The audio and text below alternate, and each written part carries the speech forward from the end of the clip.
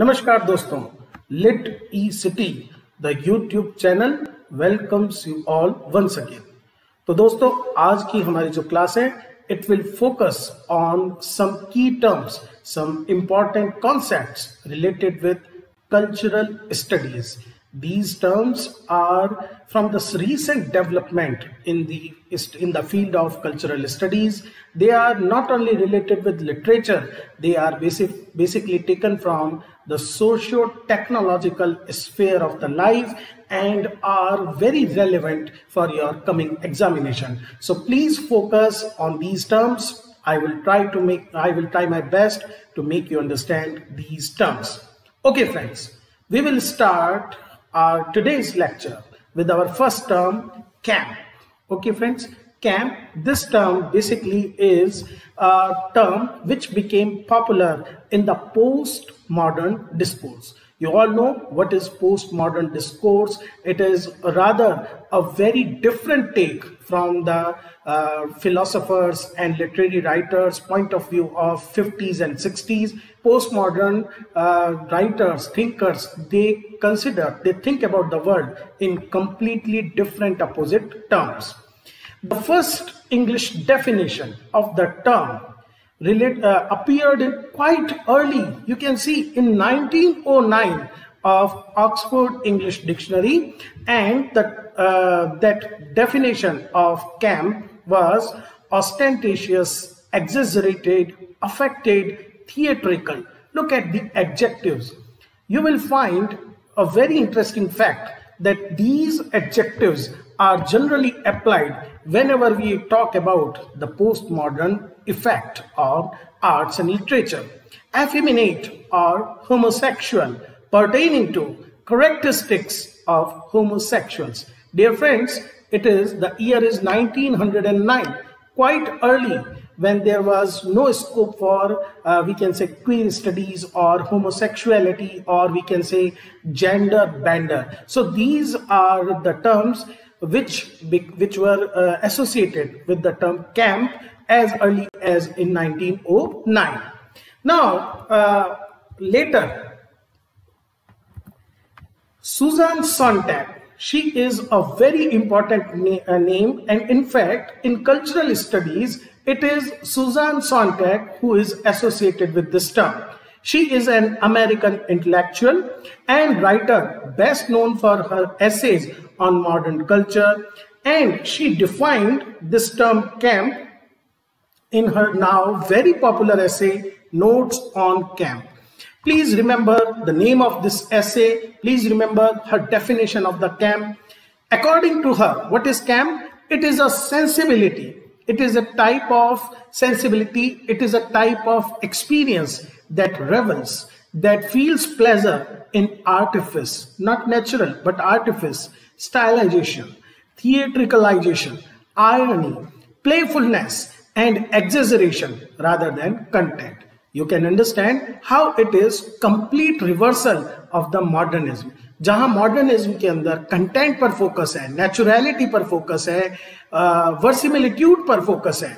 On the other hand, camp focuses on all these factors, and you will remember that the same things have been pointed out by Bertolt Brecht and other Marxist writers in their alienation effect, or A theory, in their epic theater also, in which they try to put the artifice on the surface.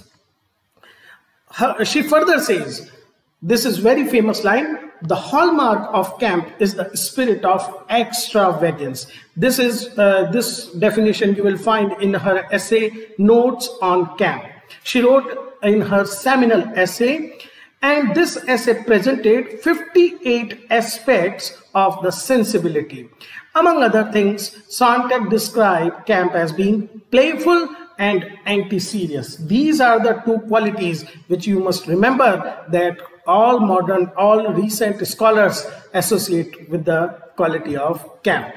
The whole point of camp is to dethrone the serious. Once again, you can understand it in the post-modernist way, that they don't want to deal with the serious. It is consistently aesthetic experience or artificial aesthetic experience of the world. It incarnates, it presents a victory of style over content. Content is less important than style.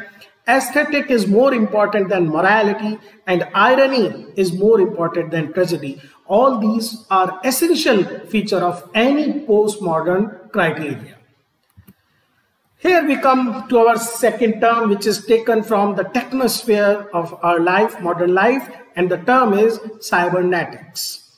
Dear friends, cybernetics, the term was originally coined by an American mathematician, Norbert Wiener. And in 1940s, he coined this term cybernetics to denote the entire field of control and communication. These two terms, control and communication, whether in machine or in animal. He derived the term from the ancient Greek word kybernetes, which means a steersman or a helmsman. Just like a steersman or helmsman steers or guides a particular vessel, a ship, around the water. Similarly, cybernetics has both communication and control. This etymology implies the study of how information flows. So similarly, how a vessel, a boat, a ship flows in the water, how it is used to control the system, just like a steersman or a helmsman control the movement of the path of the ship. Similarly, cybernetics also look at who is controlling the flow of information, whether it is mechanical, biological, or social. Wiener connects control, or we can say action taken in hope of achieving goal, that is called control, with communication, connection and information flow between the actor and the environment. So control and communication, they are connected, and he is pointing out that effective action requires communication. Now, related with cybernetics, the recent cultural theory, how this cybernetics, which is purely and we can say a technological kind of term, it is related with cultural theory because it gave impetus, it gave we can say inspiration to the emergence of accelerationism. Accelerationism is the desire to accelerate the progress, the mechanical progress of humanity. In 1995, Sadie Plant, Mark Fisher, Nick Land, and many other students and academics at Warwick University, England, they created a radical new institution, the Cybernetic Cultural Research Unit, or CCRU. It was very infamous because of its totally anti-institutionalized, anti-foundationalist, anti-academic, all kind of anti-establishment activities. It blurred the borders between traditional scholarship, cyberpunk, sci-fi, music, journalism. It was all, we can say, totally postmodern and totally countercultural in its execution. Fringed interdisciplinary activities, virtual futures, Viro technology conferences, and its journal, Abstract Culture, it disturbed the philosophy department, the then philosophy department, and obviously it resulted in the termination of the unit. But still, Sadie Plant is a very important name in studies, cultural studies, both for her, we can say, her endorsement of this accelerationism, which is directly derived from cybernetics. A very important term, not only in cultural studies, but technological sphere, is hypermedia. Now, what is hypermedia? The term was coined by Ted Nelson. This person, Ted Nelson, he has also coined the term hypertext. Now, what is hypertext or hypermedia? Non-textual information. If we are talking about hypermedia, images, movies, and sounds that is connected together and that are available to a viewer, a reader, a user, and he can curate it, she can curate it according to the use. So hypertext is only about text, while hypermedia include all type of information in all type of forms. Or in other words, we can say, you can see hypertext is only about text, while hypermedia have video, text and images, all these things. It is defined by Oxford English Dictionary as a method of structuring information in different media. Different media because we can say audio, visual, textual, and for a single user, whereby related items are connected in the same way as a hypertext. Just like in a hypertext, a text beyond the text, a user can have an array of text at the index of his finger. Similarly, hypermedia have all kind of information, different media. So it is an advancement to hypermedia. Distinction between hypertext and hypermedia lies in the content of the document. If it is only text, then it is hypertext, and if it is there is another medium like audio or video, then it becomes hypermedia. Now, critics like Landau, they have linked hypermediation with modern critical theory, especially works of structuralist and post-structuralist theorists like Roland Barthes. Now, Barthes describes his ideal text as containing networks that interact without any one of them being able to surpass the rest. Now, there is no one particular controlling text. Text is a network of codes. Text has no beginning. It is reversible. We gain access to it by several entrances. A writer has no control over the text. The reader has many entries to the text. The reader can reverse it. His ideal text, what he differentiates between writerly text and readerly text. Now, a writerly text is like a hypermedia. A reader becomes a producer rather than the consumer of the text. And open writerly text, hypermedia also allows for maximal involvement of their readers, because a reader can decide what he or she wants to get through this access. In the realm of art, now hypermedia have allowed creation of new kinds of artistic and literary experiences. For example, there is Michael Joyce's hypertext tale, Afternoon a Story. Now, why it is a hypertext tale? Because the meaning of the narrative changes radically depending on whether the reader follows the default arrangement of information or explores the text more carefully. The way the reader explores the text, it changes the essential meaning of the text. Similarly, if we look at the recent popular novels like Don DeLillo's Underworld and David Foster Wallace's Infinite Jest, they are considered to be hypertext because not only the text written is important, but there are many footnotes and in-text links. Our last term for the day is kitsch. Now, what is kitsch? Kitsch is very important terms, dear friends, for the coming exam. It is often synonymous with trash as a descriptive term. Kitsch is derived from the German word kitchen, which is to collect rubbish from a street. Oxford English Dictionary defines kitsch as render worthless, to make something without value, classifying kitsch object as characterized by worthless pretentiousness. There is only pretension.